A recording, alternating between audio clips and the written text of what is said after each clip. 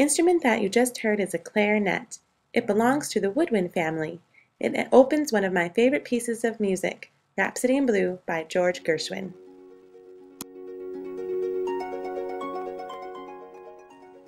So what's a woodwind instrument anyway? Does it have to be made out of wood?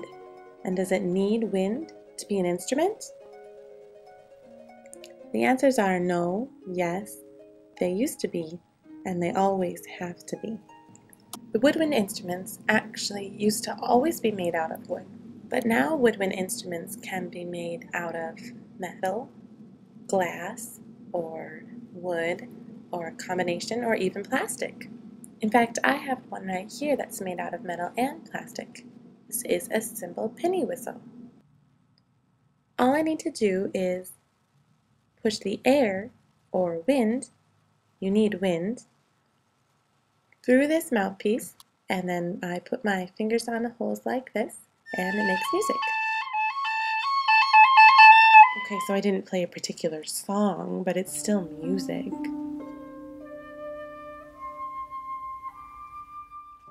You can think of a woodwind instrument like this straw.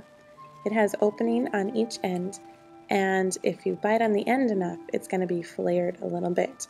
It'll spread out, and that's called the bell. Well, there are three types of woodwind instruments. One is played where you blow over the opening on one end of the instrument. The second type is where you insert a small sliver of wood called a reed into the side of the mouthpiece, and then you blow over that, and that vibration creates a different tone. And the third type is a double reed instrument where there are actually two small pieces of wood which are bound together and blow. So three types: blow over, blow through one reed, blow through two reeds. Let's look at some instruments. Here's one where the wind blows over the opening or the mouthpiece. This is a flute. The second is an instrument where the wind passes over one reed, like a clarinet or even a saxophone. Remember, the reed's attached to the mouthpiece. On the next couple instruments, the wind passes over two reeds, the oboe and the bassoon. This is actually two bassoons next to each other. Let's take a look at what a reed really is. It's a very thin piece of wood, and it attaches to the mouthpiece. Did you know that some woodwind instruments are even made out of bamboo? It's true. That same bamboo that those cute cuddly little pandas eat in the forest, they'll take that bamboo and make a woodwind instrument out of it. What bamboo? This bamboo, flute and cornet. Let's take a moment to review. When you see the picture on screen, say the name of the instrument and if it has a reed or not. But first, what's this? That's right, it's a reed, and it happens to be a bassoon reed. What are these? Two bassoons. Bassoons are double reed instruments. These are our special bamboo flutes and cornet. They don't have reeds. And there's my favorite clarinet. It's a single reed instrument. What's she playing? That's right, it's a flute, no reed.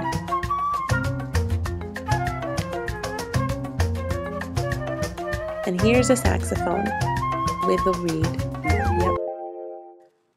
I could even play these old soda bottles. They could be woodwind instruments too, kind of like the way you play a flute.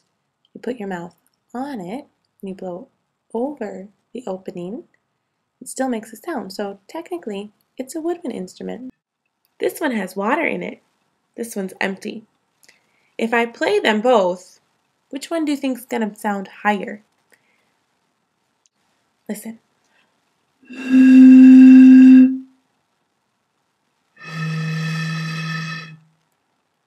Higher? Definitely. That's because the water actually makes the air column shorter. So smaller things have higher sounds, and longer air columns like this, without any water, the air can go all the way to the bottom. This longer air column would have a lower sound.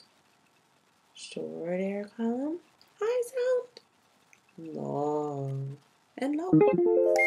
The woodwind family is very neat. I hope that you learned something today and that you'll remember it for at least a little while, if not for a long time. Remember, what you need to make a woodwind instrument is something like a straw, which can act as an air column, and you can blow over the end of it or through it with a reed or a double reed, which is 2. And it has to have more than one opening. Have a great day. We'll see you next time.